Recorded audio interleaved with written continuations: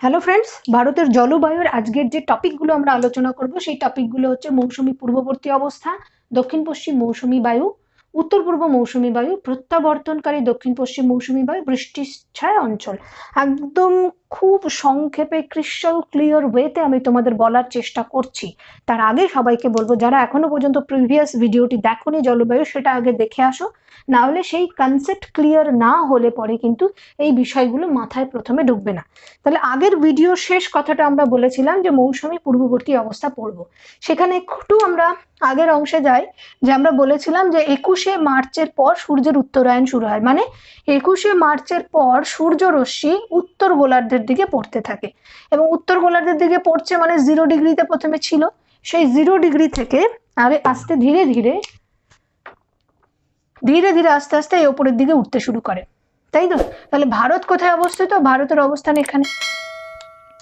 অর্থাৎ তার মানে ধীরে ধীরে ভারত সূর্যরশ্মি পেতে থাকে, অর্থাৎ ভারত ধীরে ধীরে গরম অঞ্চলের মধ্যে প্রবেশ করছে, ভারত ধীরে ধীরে ITCZ জোনের অন্তর্ভুক্ত হচ্ছে। অর্থাৎ এতদিন পর্যন্ত 21শে মার্চের আগের অবস্থায় ভারতে শীতকাল বিরাজ করেছে, অর্থাৎ ভারতে হাই প্রেশার ছিল। হাই প্রেশার আর লো প্রেশারের সব থেকে সহজ সংখ্যা আমরা আপাতত কি মনে রাখবো? 0 ডিগ্রির ওপরে ভীষণভাবে রোদ সারা বছর ধরে সূর্যকিরণ পড়ছে, এবং এই অঞ্চলটা গরম হলে পরে সেখানে লো প্রেশার ক্রিয়েট হয়, এবং এই অঞ্চলটাকে আমরা লো প্রেশার বেল্ট বলি। তাহলে তার উপরের অঞ্চল আমরা হাই প্রেশার বেল্ট বলবো, তারও উপরে আরো বেশি হাই প্রেশার বেল্ট বিরাজ করবে। আবার এই অঞ্চলটায় প্রথমে গরম ছিল হয়তো, তারপরে দেখা গেলো এখানে বৃষ্টিপাত হয়ে সেই জায়গাটা ধীরে ধীরে ঠান্ডা হচ্ছে। তাহলে একসময় এই অঞ্চলও হাই প্রেশারে জোনে পরিণত হয়। সেটা কি? এই যে 6 মাস পর পর যখন পৃথিবীর ওপরে সূর্যের আলোর পুরোপুরি উত্তর থেকে দক্ষিণে পড়ছে, উত্তর গোলার্ধ থেকে দক্ষিণ গোলার্ধে পড়ছে, সেই অনুযায়ী আমরা এই জোনটাও পরের দিকে হাই প্রেশার বেল্ট হবে। কারণ প্রথমে ধীরে ধীরে উপরের দিকে উঠছে সূর্যরশ্মি, তারপরে আবার নিচের দিকে নামছে। তাহলে এই পর্যন্ত ছিল এখনো পর্যন্ত লো প্রেশার বেল্ট, কিন্তু এরপরে যখন এখান থেকে ধীরে ধীরে নিচের দিকে নামছে, তার মানে এই অঞ্চলটা এবার হাই প্রেশার বেল্টে তৈরি হবে। তো ঠিক এরকমই শীতকালে সেপ্টেম্বর মাস নাগাদ বা সেপ্টেম্বর মাসের পর ধীরে ধীরে আমরা বলেছি সূর্যরশ্মি নিচের দিকে নামতে থাকে, আগের ভিডিওটাই বলেছি। তার মানে এই অঞ্চলটা অর্থাৎ ভারতের উপরেও তখন হাই প্রেশার বেল্ট থাকে, অর্থাৎ ভারতে তখন হাই প্রেশার বেল্ট। এই অবস্থায় যখন 21শে মার্চের পর থেকে ধীরে ধীরে ভারত এই গরম জোনের মধ্যে পড়ছে, তখন ভারত ভূমিতে অল্প বিস্তর প্রতিক্রিয়া দেখা যায়, এবং ভারতের বিভিন্ন অঞ্চলে হালকা অল্প বিস্তর বৃষ্টিপাত ঘটে, যেই সময়টাকে আমরা বলি মৌসুমী পূর্ববর্তী অবস্থা। এবার মাথায় রাখতে হবে, ভারতবর্ষের সবার আগে বর্ষাকাল দেখা যায় হচ্ছে আন্দামান নিকোবর অঞ্চলে, এর অবস্থান অনুযায়ী। প্রথম কথাটা বললাম। এবার দ্বিতীয় কথাটা বললাম, যখনই এই উষ্ণ অঞ্চলের মধ্যে পড়ছে বা ITCZ জোনের মধ্যে পড়ছে, তখন এই অঞ্চলটা একটা প্রতিক্রিয়া দেখা যায় একদম প্রথম এপ্রিল মে মাস নাগাদ। সেটা কি? মার্চ এপ্রিল মে মাসের মধ্যে। কারণটা কি? এখানকার অবস্থানের কারণে। দেখো, একদিকে একেবারে মরু অঞ্চল, আরেক দিকে হচ্ছে বরফাবৃত অঞ্চল, প্রচন্ড ঠান্ডা, আর এখানে হচ্ছে লো প্রেশার। এটা হাই প্রেশার বেল্ট, এটা লো প্রেশার বেল্ট। এই অঞ্চলে যখনই হট করে আমি ITCZ জোনের মধ্যে পরিবর্তন মানে প্রবেশ করলো ভারত, তাহলে এইখানে ঘূর্ণপাত দেখা যায়। বাস এইটুকু মাথায় রাখলেই হবে, এর থেকে বেশি এখন টেনশন করার কিছুই নেই। তাহলে এইখানে ঘূর্ণপাত দেখা যায়, মানে দুই দিকের বাতাস ছুটে আসে, একটা জায়গায় ধাক্কা খেয়ে ঘুরতে শুরু করে। এবার ঘুরতে শুরু করলে পরে এখানে মূলত তো বৃষ্টি পাচ্ছি না সেই সময়টাতে। সেই সময়টা এই অঞ্চলে এত ধুলো বালি, অর্থাৎ বালিয়ারি অঞ্চল, সেই ধুলো বালির ঝড় দেখতে পাওয়া যায়, সেটাকেই আমরা বলি হচ্ছে আঁধি। এবং এই আঁধির প্রকোপ পাঞ্জাব, হরিয়ানা, রাজস্থানের কিছু অঞ্চল, উত্তরপ্রদেশে দেখা যায়। ওকে, তো এখানে প্রথমে পেলাম মৌসুমী পূর্ববর্তী অবস্থা আঁধি। তারপরে এই যে অল্প বিস্তর, যেই প্রথমে নিচ থেকে ধীরে ধীরে ITCZ এর জন্য অন্তর্ভুক্ত হচ্ছে, সূর্যরশ্মি প্রথমে এই অঞ্চলে ছিল 21 মার্চ, তারপর ধীরে ধীরে উপরের দিকে সূর্যরশ্মি পেতে শুরু করলো, এবং এই থেকেই 5 মে অল্প বৃষ্টিপাত ঘটে অল্প বিস্তর কেরালা এবং তামিলনাড়ু অঞ্চলে, তাকে আমরা আম্রবৃষ্টি বলি, রাইট? এই আম্রবৃষ্টি। তারপরে 10 মে নাগাদ হচ্ছে কর্ণাটক এবং অন্ধ্রপ্রদেশে কিছুটা বৃষ্টিপাত ঘটে, যেটাকে আমরা কফি বৃষ্টি বলি। আম্রবৃষ্টি, কফি বৃষ্টি। এবং এরপরে পশ্চিমবঙ্গে এবার ধীরে ধীরে ওপরে আস্তে আস্তে পুরো ভারত আস্তে আস্তে ধীরে ধীরে ITCZ এর জন্য অন্তর্ভুক্ত হচ্ছে। তো 25 মে 25শে মে নাগাদ পশ্চিমবঙ্গে, এইখানে পশ্চিমবঙ্গ বিহার অঞ্চলে এই পার্শ্ববর্তী সমুদ্রের অবস্থানের কারণে, বিশেষ করে আরো কারণ সমুদ্রের জল একটা দীর্ঘ সময় ধরে গরম হয়ে এসছে। যাই হোক, তো এই অঞ্চলে আমরা কাল বৈশাখী দেখতে পাবো, রাইট। তাহলে এই 3টে টার্ম, 4 নম্বর টার্ম এটা বললাম, এই 4টে টার্মই হচ্ছে মৌসুমী পূর্ববর্তী অবস্থার মধ্যে মাথায় রাখতে হবে। নেক্সট টার্মে চলে আসছে দক্ষিণ পশ্চিম মৌসুমী বায়ু। আমি বেশি কথা বলছি না, অনেক কিছু বোঝাতে গেলে মাথার উপর থেকে বরং চলে যায়। আমি সোজা পরীক্ষার নিরীক্ষে যতটুকু লাগছে এবং যতটুকু বোঝা জরুরি সেইটুকু তোমাদেরকে বোঝানোর চেষ্টা করছি। দেখো, ধীরে ধীরে ধীরে ধীরে আস্তে আস্তে ভারত গরম হচ্ছে এবং 21 বা 22 জুন নাগাদ গোটা ভারত আইটিসিজের জোনের অন্তর্ভুক্ত হয়। কারণ কি বলেছিলাম, 23.5 ডিগ্রি কর্কট ক্রান্তির রেখার উপরে একেবারে সমানভাবে সূর্যকিরণ পড়ে 23.5 ডিগ্রি 21 জুন নাগাদ। তাহলে ইতিমধ্যে এই যে ভারতবর্ষের যে মালভূমি অঞ্চল বিশেষ করে বেশি গরম হয় এবং এইখানে রয়েছে হচ্ছে মরু অঞ্চল, অর্থাৎ এইটুকু অঞ্চল গরমে একেবারে ফেটে পড়ছে এক কথায়। অর্থাৎ এইখানে প্রচুর পরিমাণে নিম্নচাপের সৃষ্টি হয়েছে, বাতাস গরম হয়ে হালকা হয়ে উপরে উঠে গেছে, এখানে গ্যাপ সৃষ্টি হয়েছে। সেই গ্যাপটা ফিল আপ করার জন্য দুই দিকের বাতাস ছুটে আসবে, দুই দিকের ঠান্ডা বাতাস, সমুদ্রের বাতাস, জল তখনও পর্যন্ত ঠান্ডা, কারণ সমুদ্রের জল তাড়াতাড়ি গরম হয়ে যায় না, ধীরে ধীরে ধীরে ধীরে গরম হচ্ছে। ভূমি যতটা না তাড়াতাড়ি গরম হয়েছে আগের ক্লাসে বলেছিলাম, তার থেকে ধীরে ধীরে গরম হয়। তো এখান থেকে দুই অঞ্চল থেকে বাতাস, অর্থাৎ দুই সাগর থেকে, অর্থাৎ আমরা আরব সাগর আর একটা হচ্ছে বঙ্গোপসাগর, সেই বঙ্গোপসাগরের থেকে দুই দিকের বাতাস ছুটে আসে। তাহলে ভারতবর্ষের দক্ষিণে উৎপত্তি, দুটোর ক্ষেত্রেই বলছি আমরা, এবং দুটো বাতাসই মুখ্যত পশ্চিমবাহী, সেই জন্য দক্ষিণ পশ্চিমী মৌসুমী বায়ু বলা হয়। তো এইখানে এই দক্ষিণ পশ্চিম মৌসুমী বায়ু মূলত পাহাড় দ্বারা নিয়ন্ত্রিত। কেন বলা হয়? কারণ দক্ষিণ পশ্চিম মৌসুমী বায়ু যদি পাহাড় না থাকে, পাহাড়ে ধাক্কা না খায়, তাহলে কিন্তু বৃষ্টি ঘটবে না। তো জুন মাস নাগাদ বলা হয় যে এই যে গোটা ভারতভূমি এত গরম হয়েছে, এই সময়টায় ভারতে একেবারে ফেটে পড়ার মতন অবস্থা, সেই অবস্থায় নিম্নচাপ ভরাট করতে বা নিম্নচাপ সৃষ্টি হলে দুই দিকের বাতাস ছুটে আসে, একেই আমরা দক্ষিণ পশ্চিমী মৌসুমী বায়ু বলে থাকি। কারণটা বলে দিলাম দক্ষিণ পশ্চিম মৌসুমী বায়ু কেন বলা হয়। এবার দক্ষিণ পশ্চিম মৌসুমী বায়ুর দুটো শাখা, একটা আরব সাগরীয় শাখা, একটা বঙ্গোপসাগরীয় শাখা। তাহলে আরব সাগরীয় শাখা সবার আগে জুন মাস নাগাদ, জুন মাসের প্রথম সপ্তাহে, তোমাদের বইয়ে 1 জুন দেওয়া রয়েছে, জুন মাসের প্রথম সপ্তাহে সবার আগে কেরালায় পৌঁছায়, তারপরে ধীরে ধীরে ধীরে ধীরে আস্তে আস্তে আস্তে আস্তে অগ্রসর হতে থাকে এবং 15 সেপ্টেম্বরের মধ্যে সারা ভারত ভ্রমণ করে নেয় কথায়। তাহলে এক কথায় যাচ্ছি আমরা যে জুন মাসের 1 সপ্তাহে সবার আগে কেরলে বৃষ্টিপাত হয়, এটাই মাথায় রাখতে হবে। 10 জুন নাগাদ মুম্বাইয়ে পৌঁছায়, এভাবে দেওয়া রয়েছে তোমাদের। আর এই যে প্রথম জুন মাসের 1st উইকে এসে যে বৃষ্টিটা শুরু হলো, এটাকেই বলা হয় মৌসুমী ধামাকা, মনসুন ব্লাস্ট বলে। তো এবার আমরা পাচ্ছি যে আরব সাগরীয় শাখার দ্বারা কোথায় কোথায় বৃষ্টিপাত হয় মাথায় রাখবো। একদম গুজরাট থেকে কন্যাকুমারী পর্যন্ত বৃষ্টিপাত হয় এবং বৃষ্টিপাতের পেছনে কারণই হচ্ছে পশ্চিমঘাট পর্বতমালা। পশ্চিমঘাট পর্বতমালার এই দিকটাকে বলা হয় উইন্ডওয়ার্ড সাইড, এদিকটাকে বলা হয় হচ্ছে লিওয়ার্ড সাইড, রাইট। উইন্ডওয়ার্ড সাইডেই বৃষ্টিপাত ঘটে, যে দিকটায় বাতাসটা ধাক্কা লাগে সেটাকেই উইন্ডওয়ার্ড, আর তার উল্টো দিকে পাহাড়ের অপর ঢাল, সেই অপর ঢালে যদি এরকম অবস্থা থাকে, তাহলে বাতাস এসে এখানে ধাক্কা খেলে এই পাশটা তখন ধাক্কাই খাবে না, রাইট। এ হালকা হয়ে বেরিয়ে চলে গেল ও পাশে, তাহলে এই পাশে বৃষ্টিপাত হয় না, বিশেষ করে সেই অঞ্চলগুলোই বৃষ্টিচ্ছায় অঞ্চলে পরিণত হয়। ওকে, আপাতত আরব সাগরের শাখা কেরালায় বৃষ্টিপাত, এইভাবে সমস্ত রাজ্যগুলোতে বৃষ্টিপাত ঘটায়। মনে রাখার বিষয় হচ্ছে এই যে গ্রস্ত উপত্যকা দিয়ে অমরকণ্টকে বর্ষার কারণ হচ্ছে আরব সাগরীয় শাখা, রাইট। এবং এইখানে গির ও মান্দবে গুজরাটে কিছুটা বৃষ্টিপাত ঘটানোর পরে তার ফাঁকা অঞ্চল দিয়ে পৌঁছে যায় এবং আরাবল্লীর মাউন্ট আবু বেসিক্যালি আলাদা হয়ে গেছে, রাইট। আর মাউন্ট আবু একটা চাইয়ে তৈরি পরিণত হয়েছে, সেই মাউন্ট আবুতে কিছুটা ধাক্কা খায়, ধাক্কা খেয়ে অল্প বিস্তর বৃষ্টিপাত ঘটায়, তারপরে সোজা বেরিয়ে যায়। কারণ এই যে আমরা আরাবল্লীর অবস্থান দেখতে পাচ্ছি, আরাবল্লী দক্ষিণ পশ্চিম মৌসুমী বায়ুর প্যারালালে অবস্থান, এইভাবে কিন্তু অবস্থিত নয়, সে কারণে ধাক্কা খাচ্ছে না। ধাক্কা না খাওয়ার কারণে আরব সাগরীয় শাখা দ্বারা কোনো বৃষ্টিপাত রাজস্থানে তেমন হয় না, কিছুটা অল্প পরিমাণ বৃষ্টিপাত হয়, সেটা মাউন্ট আবুতেই, এই দিকটাতেই, রাইট। এইবার বলছি বঙ্গোপসাগরীয় শাখা। বঙ্গোপসাগরীয় শাখা প্রথমেই ধাক্কা খায় মূলত মেঘালয় গিয়ে, সবার আগে 1st উইকে গিয়ে পৌঁছায়।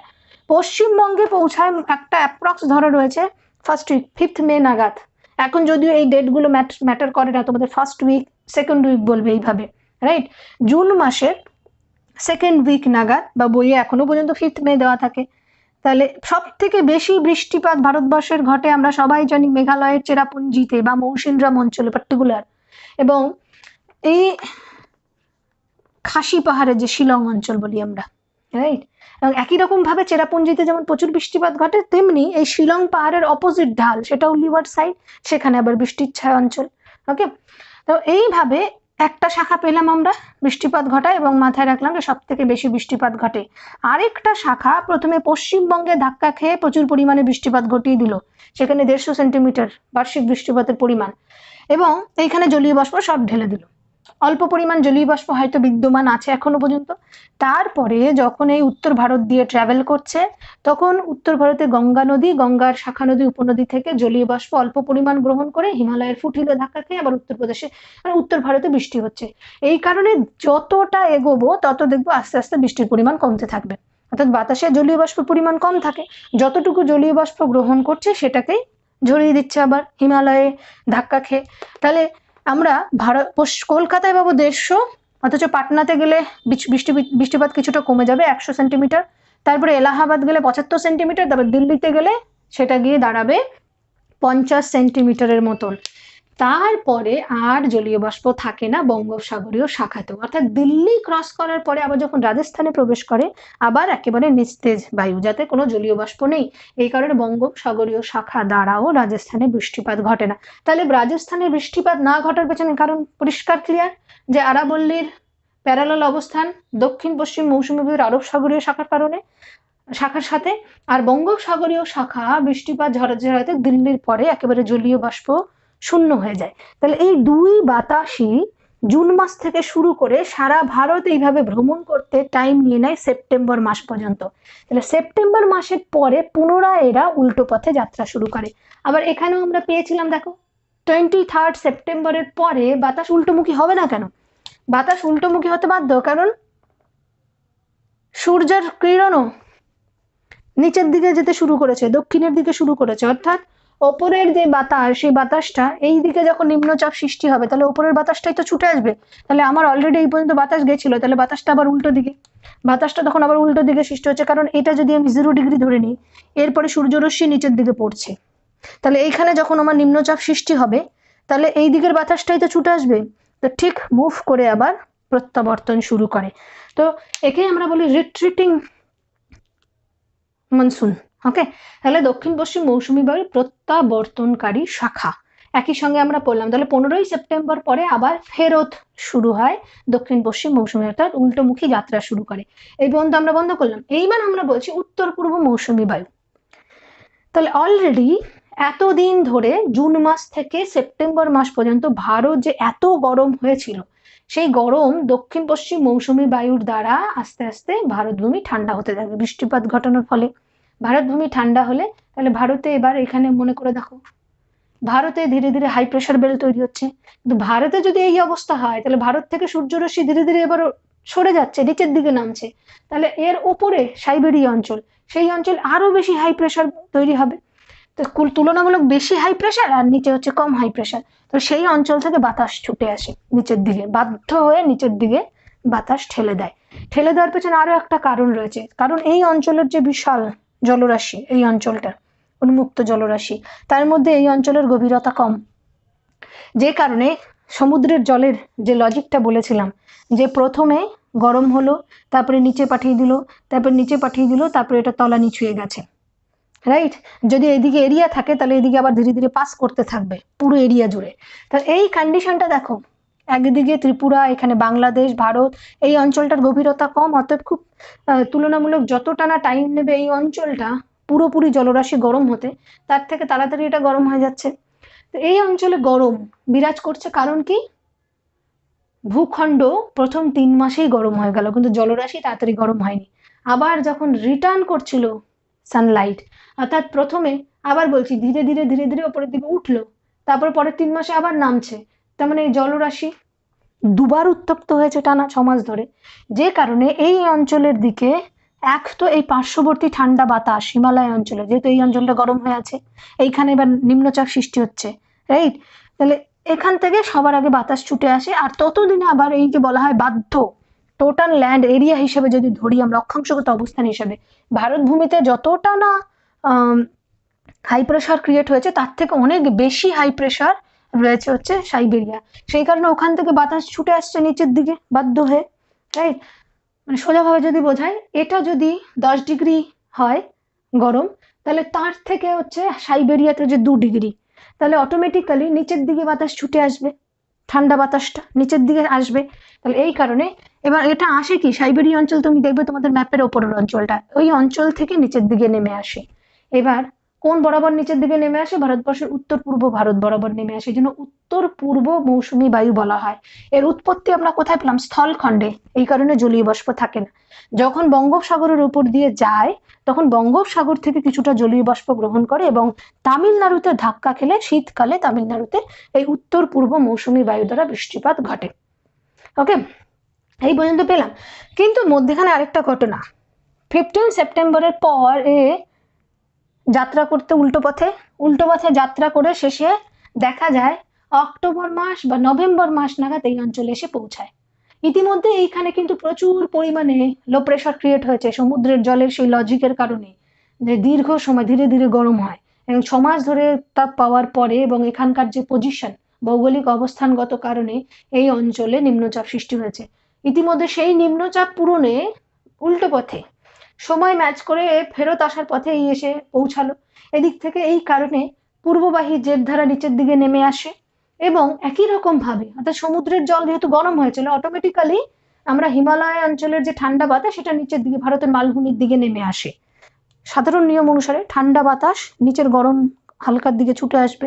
তো তুলনামূলক এই অঞ্চলটা গরম বেশি, বিশেষ করে সমুদ্রের জল গরম করে রাখছে এবং এখান থেকে বাতাস ছুটে আসে সেটা পূর্ববাহী জেট দ্বারা। আর একই সময়ে এই উত্তর পূর্ব মৌসুম বায়ু ছুটে আসে। তাহলে এই অঞ্চলে যখন লো প্রেশার ক্রিয়েট হয়, 3 দিকের বাতাস এক জায়গায় এসে ধাক্কা খেয়ে আবার সাইক্লোনের সৃষ্টি হয়। এবং এটাই হচ্ছে মূলত অক্টোবর নভেম্বর মাসে পশ্চিমবঙ্গে পুজোর সময় প্যান্ডেল শেষ করে দেওয়া বা পুজোকে ধসিয়ে দেওয়ার মতন ঘটনা ঘটায়, বা আমরা পুজোর সময় বৃষ্টিপাত বা ঝড় বৃষ্টি হয় সেই সিচুয়েশনটা ক্রিয়েট করে এই কারণে, রাইট।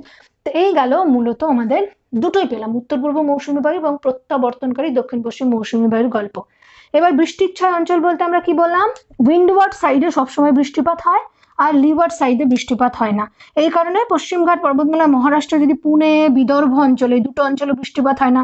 একই রকম ভাবে এই তেলেঙ্গানা অঞ্চল বৃষ্টির ছায়া অঞ্চল। একই রকম ভাবে আমরা পাবো হচ্ছে শিলং এর উল্টো দিকে, শিলং মালভূমি অঞ্চল, লিওয়ার্ড সাইড অফ শিলং, তার উল্টো দিকে হচ্ছে বৃষ্টির ছায়া অঞ্চল।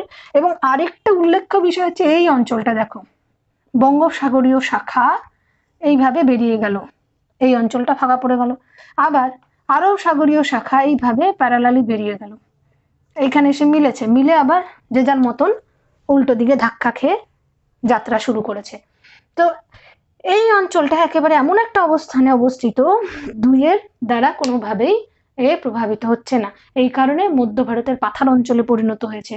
আমরা এইখানটাকে বুন্দেলখণ্ড অঞ্চল বলি, বৃষ্টির ছায়া অঞ্চল। তাহলে কতগুলো বৃষ্টির ছায়া অঞ্চল পেলাম, পুনে বিদর্ভ, সোজা ভাষা যে পাহাড়ের অপর ঢালে অবস্থিত, সে কারণে বৃষ্টিপাত হয় না। তোমাদের ধরো সাপোজ এই হিসেবে প্রশ্ন থাকতে পারে, যেমন আমরা কিছু কিছু অঞ্চলে এই অঞ্চলগুলোতেও পাবো বৃষ্টিপাত হয় না। তার মধ্যে মুখ্যত আমরা মনে রাখছি এই কটা, পুনে বিদর্ভ তেলেঙ্গানা, মধ্য ভারতের পাথার অঞ্চল এবং শিলং মালভূমি অঞ্চল, যেগুলো বৃষ্টির ছায়া অঞ্চল বলে পরিচিত। এই পার্টগুলো আমরা পড়লাম পুরো সংক্ষিপ্ত আকারে, খুব বেশি টিপিক্যালি না ভেবে। এবং এখানে আমরা দেখিয়েছিলাম এটা কি, পশ্চিমী ঝঞ্ঝা। পশ্চিমী ঝঞ্ঝা এখানে জেট ধারা দুটো ভাগে, এগুলো বুঝিয়ে দিয়েছি আগে, জেট ধারা দুটো ভাগে ভাগ হয়েছে। শীতকালে এখানে যেমন আমরা বৃষ্টিপাত পেলাম, শীতকালে এইখানেও বৃষ্টিপাত ঘটে, সেটা আগের ভিডিওতে আমরা বুঝিয়ে দিয়েছি, রাইট। ভূমধ্যসাগর উৎপত্তি এবং ভূমধ্যসাগর উৎপত্তি হয়ে পূর্ব দিকে বইতে শুরু করে এবং কাস্পিয়ান সাগর, কৃষ্ণ সাগর থেকে জলীয় বাষ্প গ্রহণ করে এসে হিমালয়ের এই অঞ্চলে এসে ধাক্কা খায়। তার আগে ধাক্কা খাওয়ার পূর্বেই এই উত্তর হিমালয়ে সারা বছর ধরে যে জেট ধারা বয়ে চলে, সেই জেট ধারার সঙ্গে মিশে আরো স্পিড হয়। স্পিড হয়ে এখানে এসে যখন ধাক্কা খাচ্ছে এই শেপটার কারণে, তখন দুটো ভাগে ভাগ হয়ে যায়। একটা ভাগ নিচের দিকে নেমে আসে, যে কারণে শীতকালে এই অঞ্চলে কিছুটা বৃষ্টিপাত ঘটে এবং এখানে গম চাষের জন্য ভীষণভাবে উপকারী। আবার এখানে প্রচুর পরিমাণে বরফ পড়ছে জম্মু কাশ্মীর অঞ্চলে, সেটা একদিকে আপেল চাষের জন্য জরুরি, আর দ্বিতীয় হচ্ছে হিমালয়ের নদীগুলির জলপ্রবাহ বা জলের মানটাকে নিত্যবহ হওয়ার পেছনে ভীষণভাবে। বরফ না থাকলে তো অলরেডি যেগুলো হিমালয় থেকে উৎপত্তি নদী বরফ গলা জলে পুষ্ট, সেইগুলোর নিত্যবহতা শেষ হয়ে যাবে। এই কারণে পশ্চিমী ঝঞ্ঝা ভীষণভাবে ভারতের জলবায়ুতে ইম্পর্টেন্ট। ওকে, এবার আমাদের পড়ে থাকলো সাইক্লোন পার্ট, আর তার সঙ্গে হচ্ছে এল নিনো সিনারিও পড়ে থাকলো, সেটা আমরা পরের পার্টে আলোচনা করব। এবং একই সঙ্গে তোমাদের কিছু ইনফরমেশন এখানে আমি বলে দেবো যেগুলো তোমাদের পরীক্ষার সঙ্গে ভীষণভাবে জরুরি, সেটা পরের ভিডিওতে আমরা দেখব। প্রত্যেককে অসংখ্য ধন্যবাদ ভিডিও দেখার জন্য, এবং আমরা একই দিনে এগুলো সবটা 3টে ভিডিও পাবলিশ করছি যাতে তোমাদের বুঝতে সুবিধা হয়, জলবায়ু নিয়ে কোনো রকম কোনো শঙ্কা তৈরি না হয়। ওকে, থ্যাংক ইউ এগেইন।